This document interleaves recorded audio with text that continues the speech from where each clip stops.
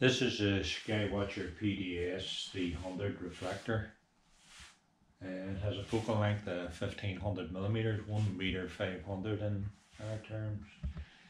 It's on a NEQ6 Pro mount with 4 11 kilo weights.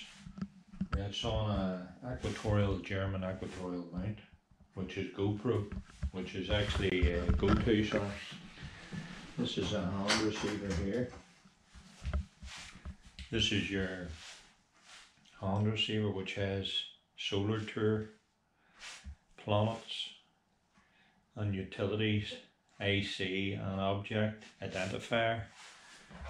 It comes with a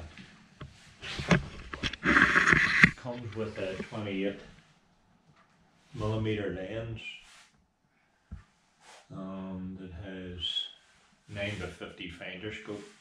I have a Skywatcher CCD camera, which I've done some astrophotography but not a great deal. I'll be shortly upgrading this scope to a Celestron 1100 Edge HD on a CGLX mount, which I'll be trading this one in for, which is more for astrophotography and planet observing, which will be put out into the observatory out the side here. This is where this one come from, by the way.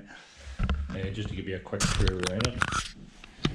This is a 300 PDS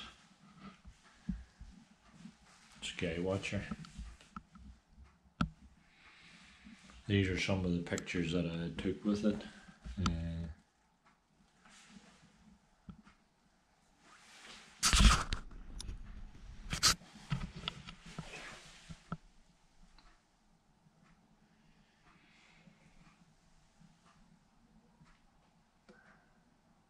Copernicus.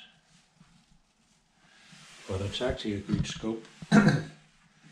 It's not a beginner scope, but it is a large enough scope to do all that you need to do on it. But unfortunately, I want to get a bit more clarity, so I have to go more than 1500. Now what we'll do is